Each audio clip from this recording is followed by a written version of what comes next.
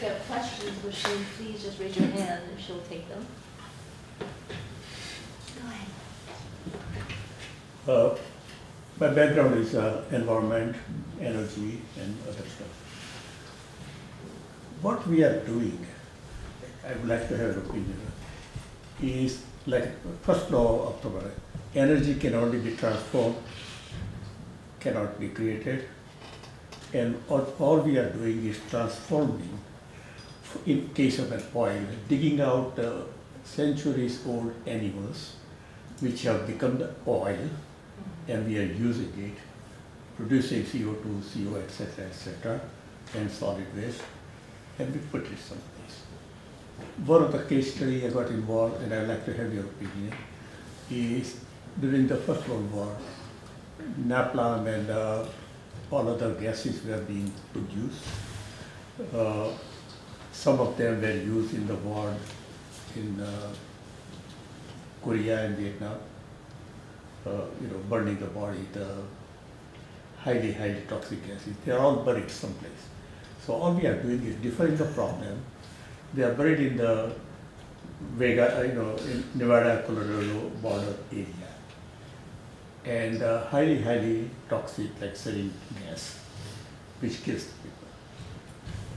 What is the solution? All we are doing is, as we become quote, civilized, we are digging out more, we are using up more resources, and then we reach a point we cannot use it anymore, so we dump it someplace or burn it. Again, it goes in a, it's a cycle of non-life type situation. Your comment on possible, maybe potential solution. That's a very great and difficult question. I think in many ways in my practice, what I try to think about is the sense of metabolism as a method of living and creating. So I don't think there's any problem with materials being transformed, energy be exchanged, because that's nature, right? Because we eat, we die, we poop, we're becoming material back to the planet again. The problem of our current society and the capital itself is this concentration. That's what I was trying to think a lot about time and material, that they are it's a blockage of this natural process of metabolism, like letting it flow. It's like money is not the worst thing. If you are spending it, you are like regenerating opportunities back to the economy. It's the concentration of that. It's like when it gets stuck. It's like a healthy body, but then the blood no longer flow anymore. So that's really what I think is crucial for our society to slowly realizing that. And of course, there are lots of kind of initiative around circular economy, sustainability, that is looking at that. Not just to say, no, we are not stopping everything. That's also just simply unrealistic. But to think about how to keep the flow of materials, of time that is moving, it's almost philosophical. But at the same time, I think it can be put into practical use. On the side jobs, I sometimes advise technological companies and really use metabolism as like a framework to ask when people developing systems, no matter is businesses or technologies or artworks, just think about the lifespan. Because I think it's important for us to confront death. If you can think about death at the end of something, and you realize we're like smaller, and there's possibilities for the next generation, the next person, the next being, next nature, next tree to take it for another possibilities of the materials that we are so attached to at the moment.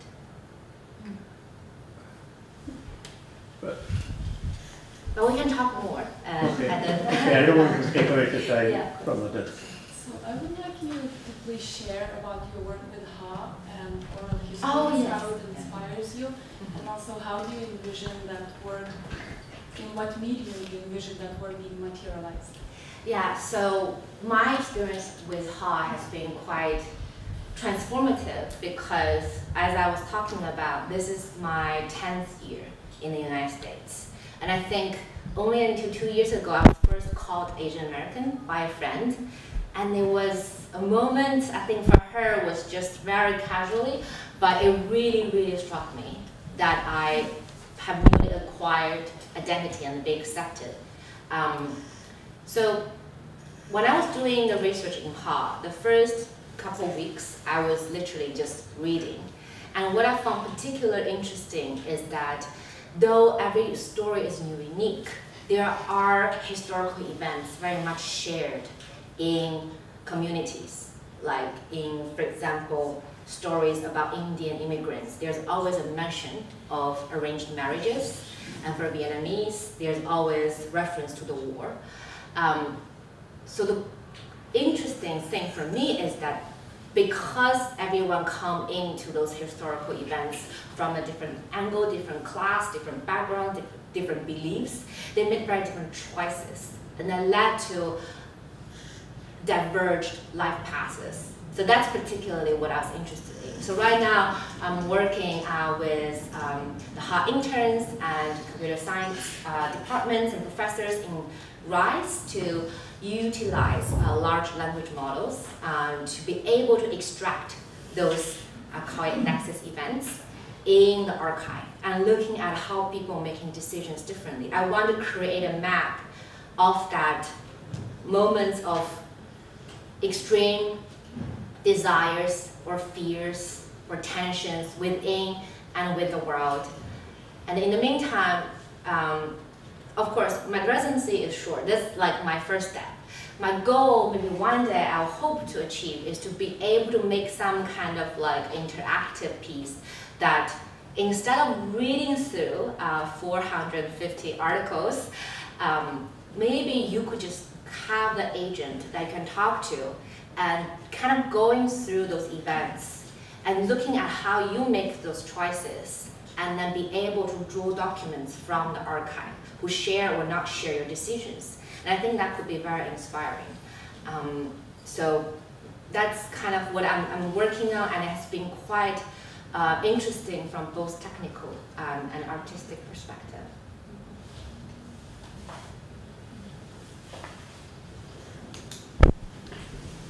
Can you share your personal story, how you went from engineering to art and where you are today? Yeah, so I was trained in mechanical engineer. Trained as a mechanical engineer in undergrad, which you can probably tell from some of my aesthetic choices.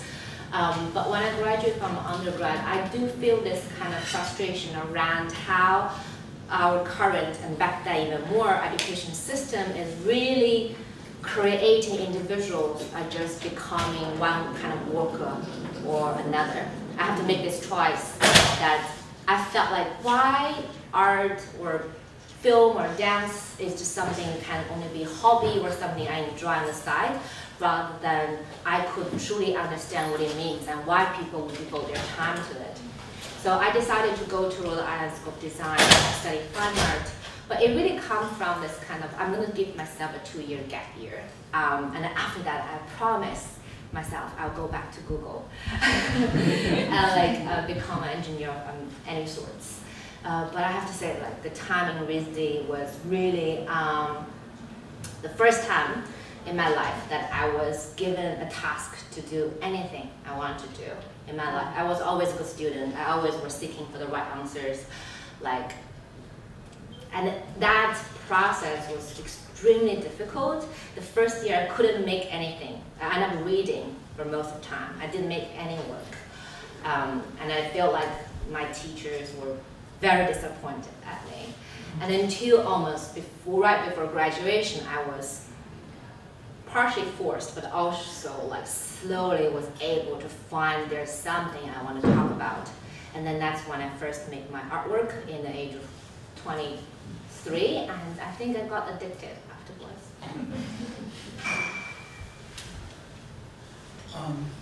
Maybe I missed this in your explanation in your lecture. Well, why would you pick rocket debris, plastic bottles, and oil to turn into art? These are things that I consider materials that pollute the world. Why would you do that, convert it into art? That's a really good question. I think they are, to me, very important cultural objects that, like you said, noted on what have we done to the world. And if you look, going back to the presentation I was talking about, my relationship with the nature and the world isn't really kind of idealistic rainforest or the beautiful ocean. I grew up in an oil field. Like, I saw how artificial everything was made around me. We have a lake, and the fish was shipped from another place, and then so people can fishing in this artificial lake. So I think in order to live better with the world, we have to confront those debris and to know what we have done. So yes, they're not the most pristine materials, but for me, that is a nature we have to be able to live with nowadays. My background is in medicine, so for the HAAA, I'm a participant. So I always feel like it is sort of an immigrant experience is for a better life. And when you talk about metabolism, talking about being a woman and being a mother for the next generation, a life to move on, I also feel like there is a part of arts and music that is sort of passed on. Instead of having a biological kid, you actually have a spiritual kid, or you have a kid carrying on what you believe. So how do you, would you be interested in working on that part, or how do you incorporate that part of metabolism into the one that more scientific? In medicine, there's a science part, there's art. And so for me, is that I feel like that. When you put the humanity part into your project? Yeah, I think for me, so first of all, my mom is an OB doctor, and my parents are both surgeons, so I'm very close to the medical practice growing up. For me, I'm kind of trying to wrap my head a little bit around your question. I think metabolism and this process of passing on is something I have to admit I'm still battling with, because as an artist, it's so much, or the story of an artist is always this idea of a genius, right? So like it's about like I was the smartest person in the room, etc. So I do feel like there is a process, even by conversations, talking to my friends and my partners and my families about having a kid, is teaching me a lot of giving, because I'm terrified about that process myself, especially because my mom is an OB doctor.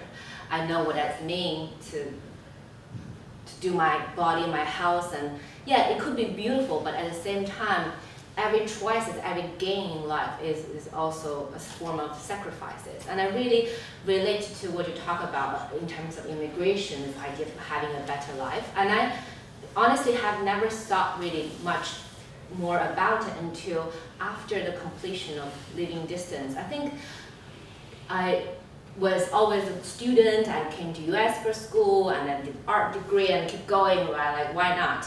But only after that work was completed, and I shared it with a friend back home, and she told me that she sensed a very strong of homesickness in the work. And I'm happy to share the link with the audience later. You can watch it on Vimeo.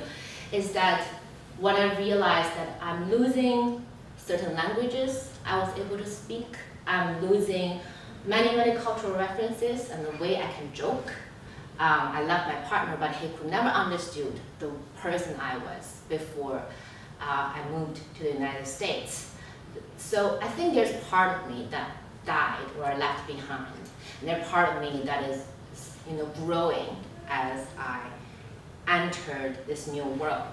So for me, reconciling and recognize that and understand there's no forever growth, there's always death involved, is something both personally, I think is important for my practice, but also I think it is important for our current society to realize, because we've been told that there's always advancements, always growth. We're kind of abandoning everything behind this, marching forward.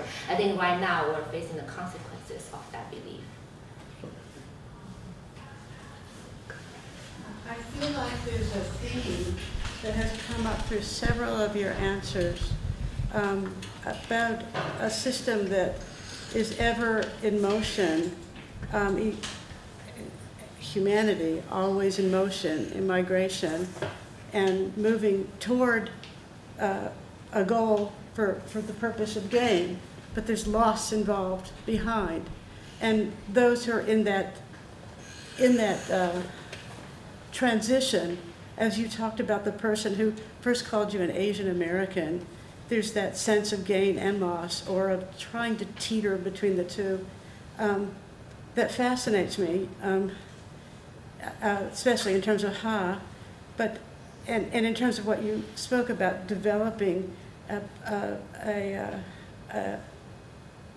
was it a predictive text or some sort of mechanism to draw parallels across the various immigrants that are interviewed that have come from very different societies. There are many, many, many parallels. I just wondered if I suddenly envisioned what, that plan that you had as being much greater on a global scale, because as humanity, the movement is endless, and the losses continue and the gains. And somehow, I know this is very unfocused, but at the same time, I was thinking about what people leave, what they lose. And I was thinking about oil as well, because Houston, you said it's so logical to be in Texas and do a project about oil.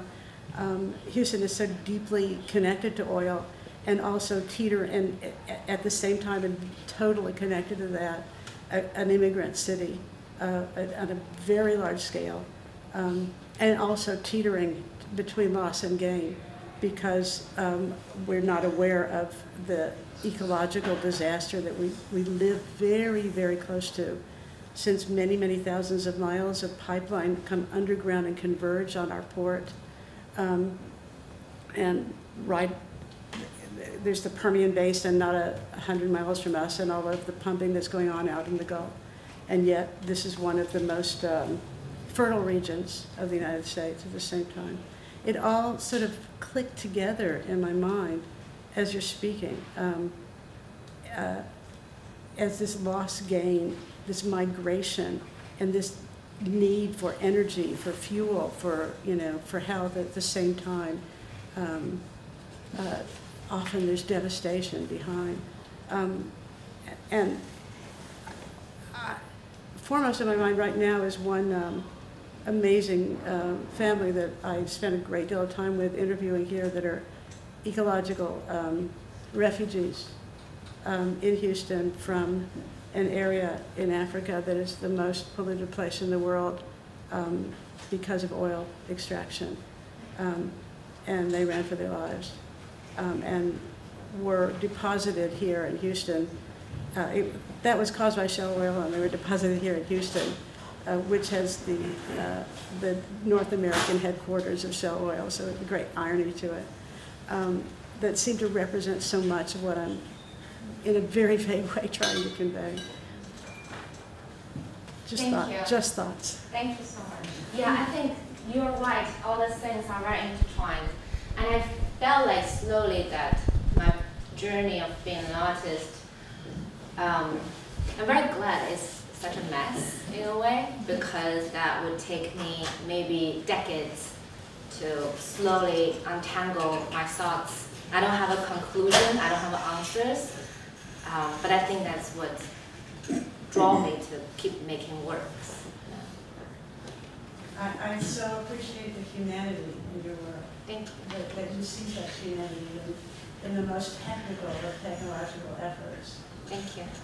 Thank you for that. Is this me? Yeah. One of the things I really enjoyed, and I know in my own growth and education, I love the idea that art is no longer siloed. It is so much more joined with science and technology, which broadens the audience and understanding among people. It becomes more of a vehicle. It's not just something that people need to go necessarily to a particular museum to understand. But behind a lot of art, traditional sense, there's this sense of hope. And could you define what your sense of hope is through your art? I think I'm very hopeful because in my work you can tell that I'm critical of lots of things, but I think instead of like pointing fingers and blaming a big infrastructure for everything that was wrong with the world, I'm much more interested in the people and how they made those decisions.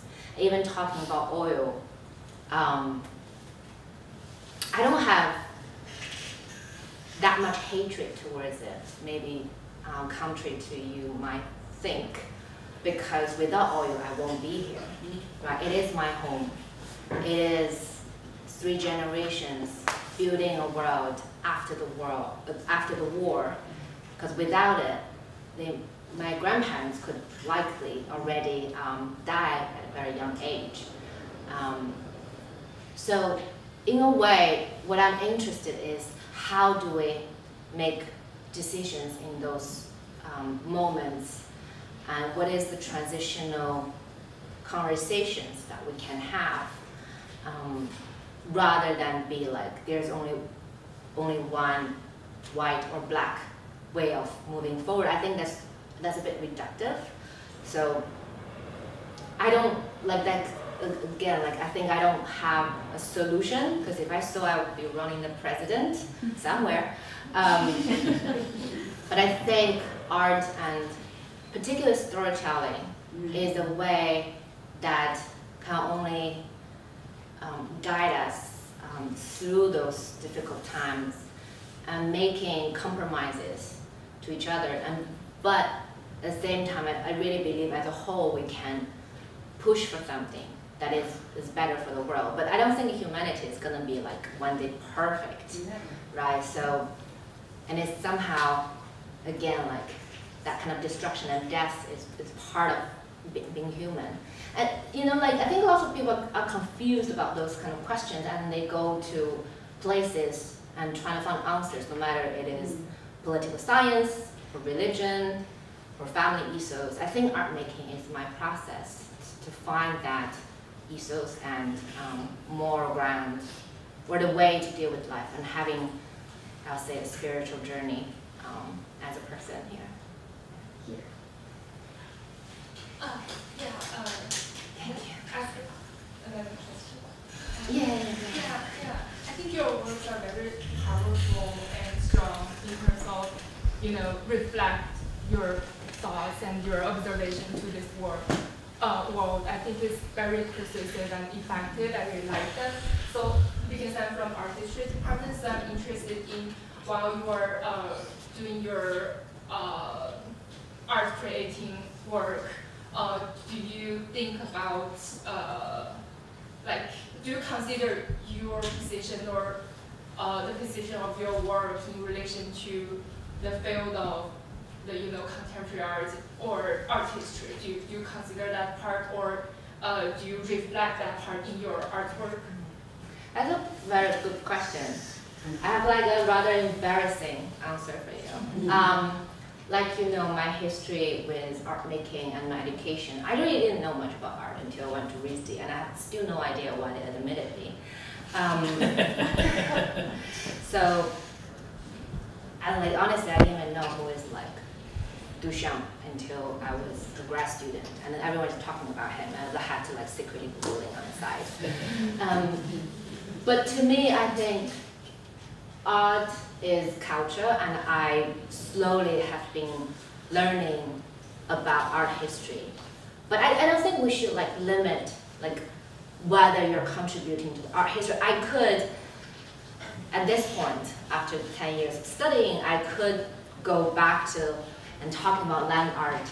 I could go back to talk about how this history of like experimentation, Blackstone College, they are all pathways that you could, as art historian, to look at and how it helped people like me to be able, let's say, even to go to art school like they do.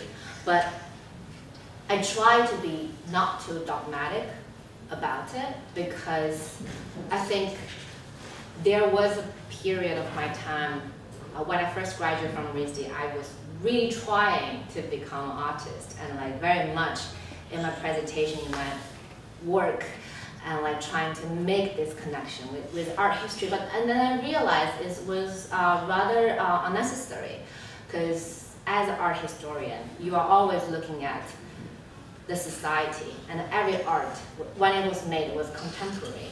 And I think I now decided to be more true to my own background, and I would be very confidently saying that I know and can talk extensively about art history that relating to my work.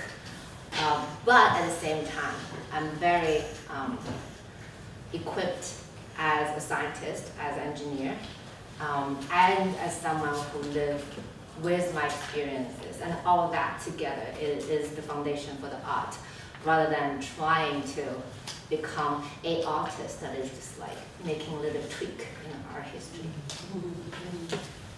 It's been a fabulous talk, and we all enjoyed it. Thank you so much.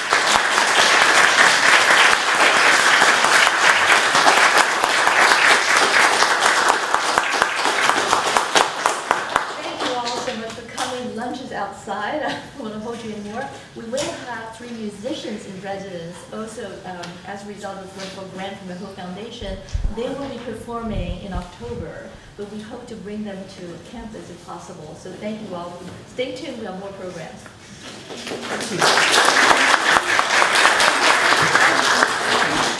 And